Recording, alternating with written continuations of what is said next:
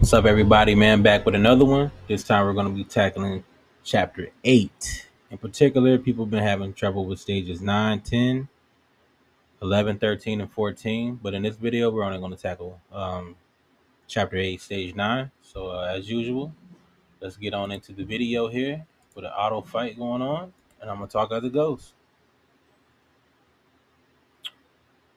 This board sucks. I'm not going to lie.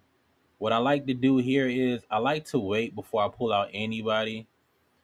That way, as little bit of damage as possible has been doing to my unit that I do call out. As soon as I call out a unit, that wizard lady is gonna start attacking them.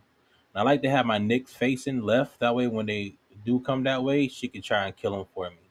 I go ahead and pull up a healer as quick as I can, along with a defender to defend that first crystal, and then I go ahead and call another defender to try to protect that second crystal.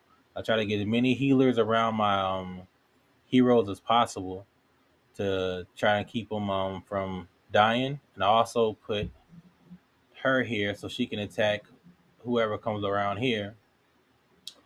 You could put some heroes down here on the docks to try to slow them down, but I found out this way I'm doing now works best for me. I'll go ahead and let them turn into the buffalo fish guys because my comet just does enough damage to where he could just take them out easily, no problems. As you see though, those wizards, they come out, they do big damage, man, very big damage. So what I like to do sometimes, if it comes to clearing the stage, in order to get 3 stars, you may want to clear it without a hero dying. So what I would normally tell somebody to do is to recall that hero before they're about to die. Because as long as you recall them before they die and they don't die, you won't be penalized for getting the 3-star clearance on that stage. But if you allow them to die, then you will be penalized. But yeah, guys, if you look at my board, how I got my heroes placed, man, as you see here, I got about 3 healers going. I got a few ground units to tank some hits, block the crystals. I got my DPS comment there watching that front line, man. You want whoever you have who does the most damage to watch that front line, because without the front line, it's just not going to work.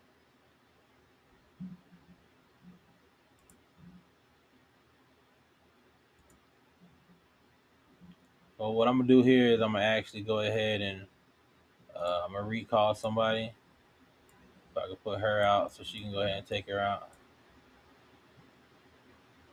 And yeah, man, simple as that, man. Well, anyways, if you guys find this video helpful, you know what to do, man. Drop a like, drop a comment, consider subscribing, man. I got a bunch of other videos about helping different chapters, different stages with gear raids. I also do lore videos on the newer characters that come out, man. So yeah, feel free to watch any of that. But I'm not gonna hold you guys anymore, man. You guys have a great day.